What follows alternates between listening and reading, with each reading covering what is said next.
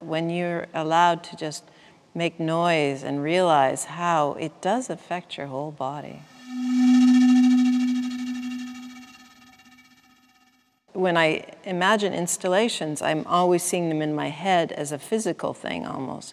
Like sound to me is such a physical thing. And this idea of toning is very old. It comes from, say, the idea of monks singing, Gregorian chants. All sorts of spiritual, like the indigenous people in Canada have this way of toning and chanting. There's many ways. I mean, you can work with vowels like A, I, O, U, and then you could also just do Om, or you could, many people respond to each other when, say, there's a group toning together physically, which is usually the case, because toning is used as a therapeutic system. It's used as a health aspect. So then you have many people around and they sort of respond to each other. So then I might be going, and someone else might go, that sort of thing. It's a completely experimental piece. I don't know if it's going to be any good. I don't know if it's going to contribute to wellness. I don't know if it's going to be therapeutic in any ways. But it's experimental also in that the audience will come in and we'll have speakers all around us in different ways, as well as some up above. And they can just sing along if they want.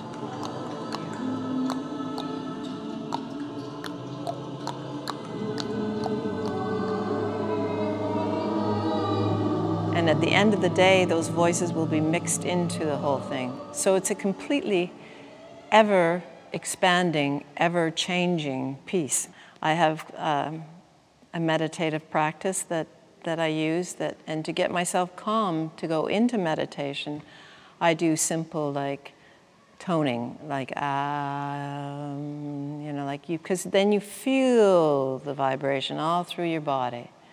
And the other thing, if you're ever depressed, angry or whatever, you're coming home, you're driving home and whatever, sing at the top of your voice, sing as loud as you can do, like, somewhere over the rainbow, that sort of thing.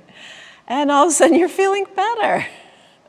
So I hope that the installation allows you to come in and just go for it.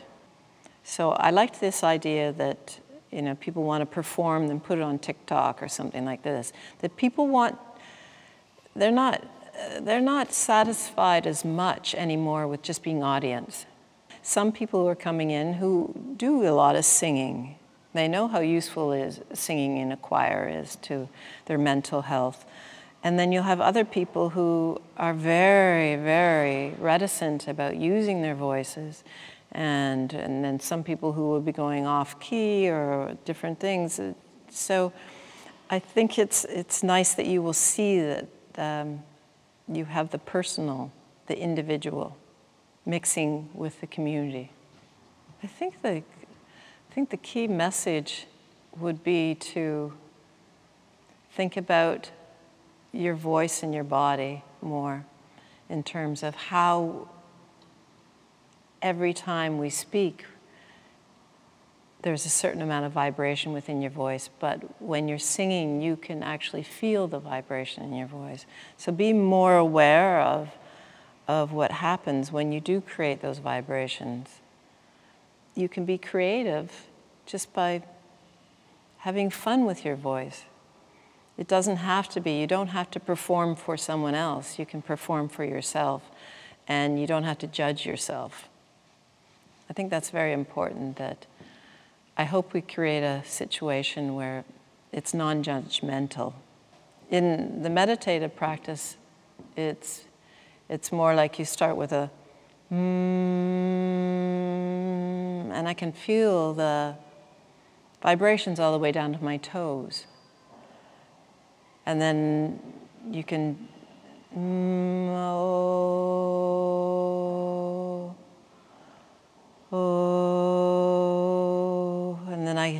can go through the vowels like E,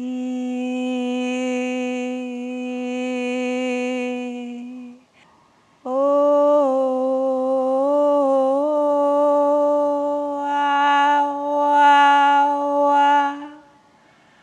A, A.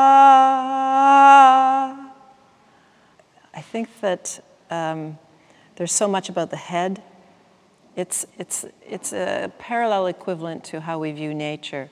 We view nature as us at the top and then nature. But no, the trees are connected to underground. All the trees communicate, you know, through neural networks of the nature, and there's, you know,